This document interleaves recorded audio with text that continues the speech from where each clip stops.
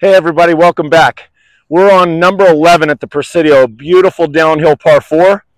If you're going to play the Presidio well, you're going to have to deal with the slope. Just like Augusta, it's Saturday, moving day at the Masters, but just like Augusta and just like the Presidio, you have to learn how to deal with the slope. The challenge here on this shot is it's downhill towards the hole, so I've got to build my stance and alignment, brace my stable against the hill, so that I can go with the hill and make contact. Might come out a little bit flatter because it's going with the slope, but the setup and alignment and building that stance relative to the hill is everything. So I go club first with my grip, build my stance, get a little bit more braced down the hill, eye down the target so I can react like an athlete and go with the hill.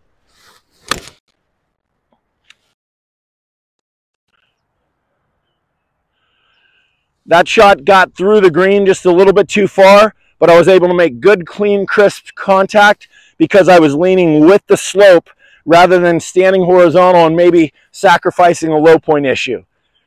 Build your stance to the slope. You've got to learn how to adjust to the slopes that you're playing on. Good luck, guys.